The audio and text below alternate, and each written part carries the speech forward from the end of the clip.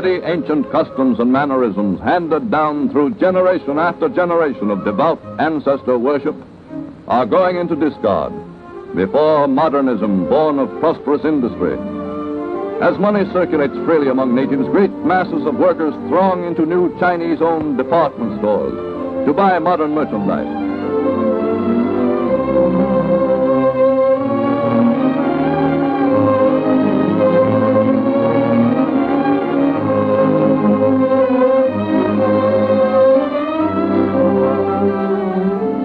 Mass production makes profitable the manufacture of inexpensive, minor luxuries for the laboring classes. Cheap cigarettes made in 300 factories. Tea cakes and sweetmeats made by Occidental recipes for the Orient.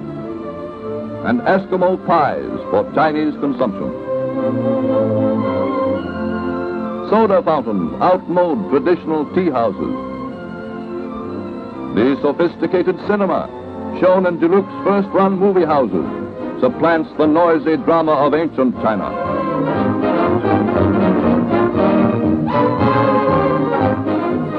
Rivaling the colorful international society which for years dominated Shanghai's nightlife are new clubs where gay young Chinese enjoy European entertainment.